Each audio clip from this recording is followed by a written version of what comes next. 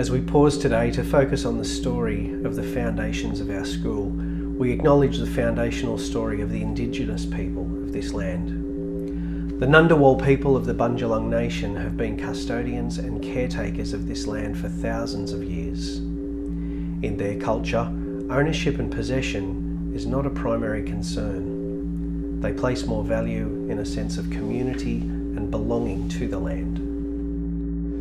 As we focus on the story of our school's past, present and future, we pay our respects to the elders and people of the Bundjalung Nation, past, present and emerging, as together we continue to write the story of this country and work toward a more fruitful sense of harmony, community and belonging to this great land. Welcome to Foundation Day 2020. Today we'd normally be gathering in Naria for a service to mark the foundation of our school. We'd be celebrating by planting a tree, sharing in some morning tea and of course running the Smithy Sprint. With COVID-19 none of that's possible this year, but we're still together in spirit, we still celebrate the birth of our school and we retell the story of the founding of Lindisfarne Anglican Grammar School. Back in the late 1970s, in fact October 1979 I believe, the first meeting was held with Canon Ron Dyson and the parishioners of St Cuthbert's Anglican Parish Tweed heads to share dreams and hopes and aspirations for a school for the children of the parish and for the children of the Tweed coast. That dream gathered momentum with some support from the Tweed Head South Bowling Club, from Twin Towns and of course from the Diocese of Grafton. A few years later the school started, but not in the way you might have imagined. On the 2nd of February 1981 first classes were held, but the buildings at Sunshine Avenue were not ready and the church hall doubled as a classroom. In fact, the bubblers are still there today. By the 4th of March 1981, the first building had arrived on the back of a truck at Sunshine Avenue, Tweed Head South, and from very humble beginnings, our school launched into its history as St Cuthbert's Christian Community School, the school we now know as Lindisfarne. Those early foundations and those days of planning and building and developing the Sunshine Avenue campus were days of hope, days of risk, days where often Ken and Ron and the parish acted on faith alone. But out of those commitments and shared vision, the school as we know it today emerged. We're proud of our school, Lindisfarne Anglican Grammar School, and this year we celebrate our 39th Foundation Day. Eventually the school did open. It opened on the 28th of April 1981, and it's around this date each year that we celebrate Foundation Day. Have a terrific Foundation Day 2020 wherever you are, and join with me in celebrating our proud history as we move towards our 40th year in 2021. Understanding your story and your history is an important part of any community's sense of identity and purpose. And so each year Foundation Day affords us the opportunity to retell our story and to build on our story as we learn more about how we came to be where we are. Our theme for Foundation Day is building on a solid foundation. We have a very solid foundation on which to continue building. Mr. Marquardt has already outlined the beginning of the process, and the rest of this video is intended to tell a little more of the story, to provide another piece of the puzzle.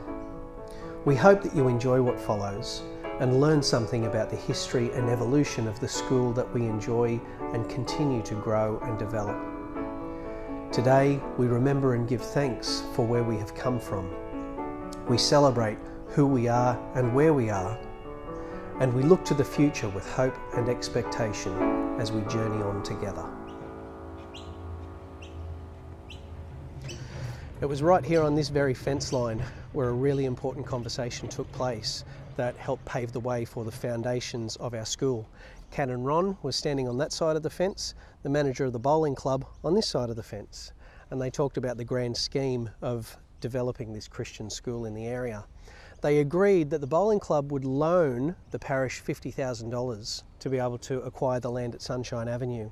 But once they saw the amazing work that was being done, once the school had actually started, that $50,000 loan became a gift. And in today's money, $50,000 is about $200,000. So that was an incredible gift from the bowling club to the church to be able to establish the school. That conversation took place right here about 40 years ago.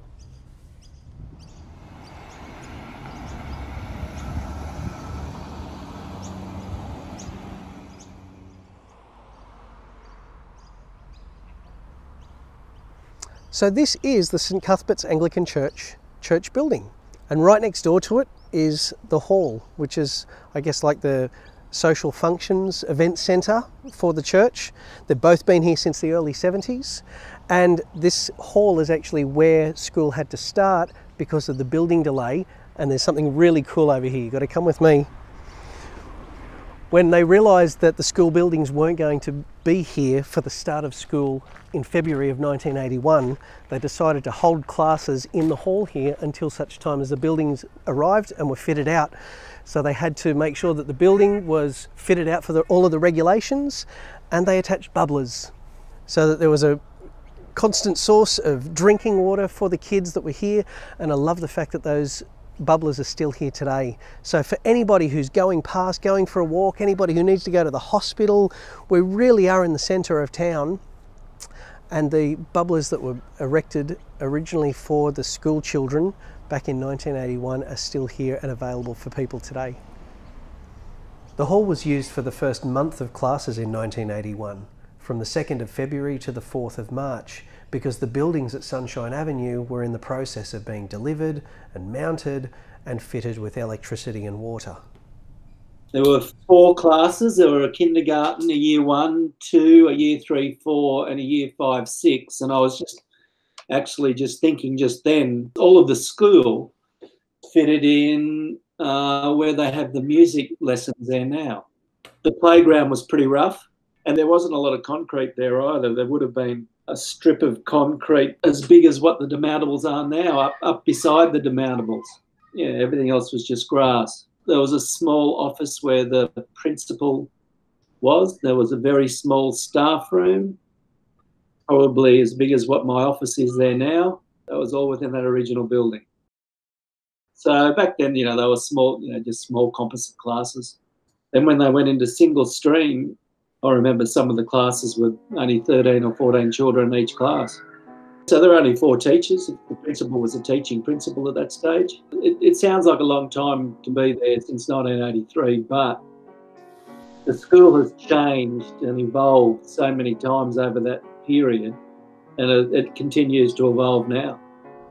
As the school grew and succeeded, it became necessary to look for more space, and that led to the acquiring and developing of the land at Mars Lane. Some may remember from our 2018 Foundation Day celebration that Mr. Bedford spoke about his dad, John, who was the rector of St Cuthbert's during the late 80s and the early 90s, and he was very heavily involved in driving that part of our school story. Mars Lane opened in 1996 and has continued to grow, flourish and expand ever since. We've only been celebrating Foundation Day as an event since 2017. Mr. Marquardt and I both thought it was really important to introduce this ritual celebration for our community. So when we started talking to people and hearing stories about the evolution of the school, one of the lost gems that was brought to our attention was this event called the Smithy Sprint. It was named in honour of the first principal of this site, Mrs. Peter Smith, and it was basically a timed running trial that students and staff were invited to participate in, and it went all the way from the bottom oval to the top of the top car park using the stairs and the ramps along the way.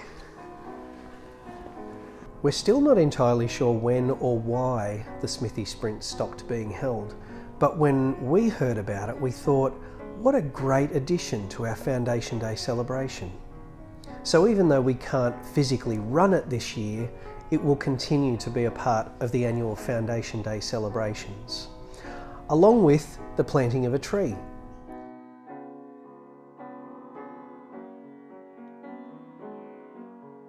In 2017, we planted a lone pine tree, which has pride of place on the hill at the centre of the Mars Lane campus. And in 2018 and 2019, fruit trees were planted near the Trade Skills Centre. This is a symbolic action and reminder of our hope for the continual future growth of our school community.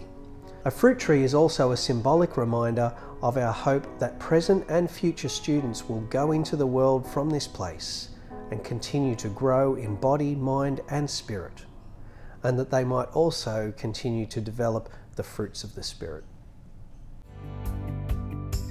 More than anything, the observance of Foundation Day is about telling our story and inspiring gratitude for everything that has been gifted to us over the years. So many people and so much commitment and hard work has resulted in the community and the facilities that we now enjoy and continue to build upon. It's important to remember where we've come from.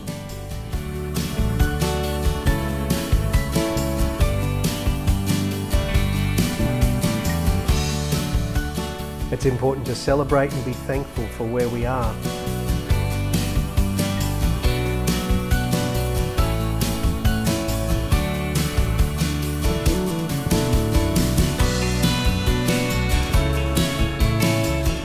And it's important to look with faith and hope to our future and who we will continue to become.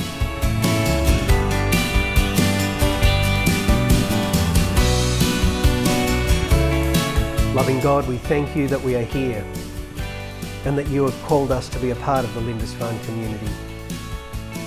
We thank you for inspiring the dedication and commitment of all people involved in making our school what it is today.